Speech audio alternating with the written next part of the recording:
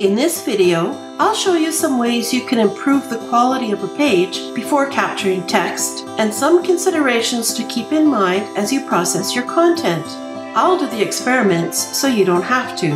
Before I start with scanned pages, here's a quick tip for making Acrobat work faster for you. Rather than working from the right-hand pane, take a minute and add the tools you need to the Quick Tools toolbar.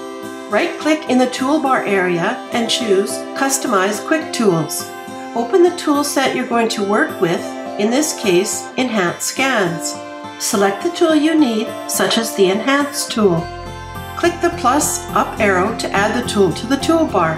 Click Save to close the dialog. Here's our new tool ready to use. First up, I have a terribly crooked page, something that can happen when you scan. To fix it, click Enhance Scans, Scan Document. You'll see the full Enhance Scans toolbars open. Click Settings. The Filters section shows the status of the available repair filters with the Deskew filter active by default. Leave it selected and click Enhance. When you capture the text, Acrobat redraws the page aligning the text. Always leave the Deskew filter active. The next tool we'll look at is background removal, useful for slightly muddy looking pages, but I've got a real test. Here's a page from a book written in the 1600s. The pages are very dark with poor contrast and a darkened bleed behind the letters. I've got one version of my page adjusted in Photoshop to correct the contrast and another one with the background removed. I'll set the background removal to high and capture the text. If I then activate the suspects and click Review Recognized Text, you'll see some significant differences. In the unaltered scan, the text capture is surprisingly good, although there are quite a few suspects and some unidentified errors. The scan from the page with corrected contrast is far better, both in terms of suspects and missed errors.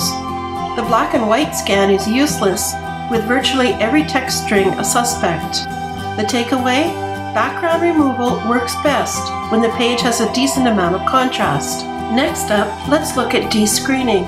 Notice on this page that the text is surrounded by little dots, which can occur when you scan newsprint. In the first example, the capture is done without descreen applied. The capture isn't too bad, but let's try with the descreen filter. There really isn't any improvement in the capture. Descreen can't improve this scan, although it may work in some cases. The final filter sharpens text. Here's my starting document. In the first example, I've captured the content without any sharpening. You see the capture is very poor. In the second example, I'll set the text sharpening to high and try again. Isn't that disappointing? Although the text looks much heavier on the page, there's no improvement in the capture. The filter may work for some files, but you can't enhance a poor scan.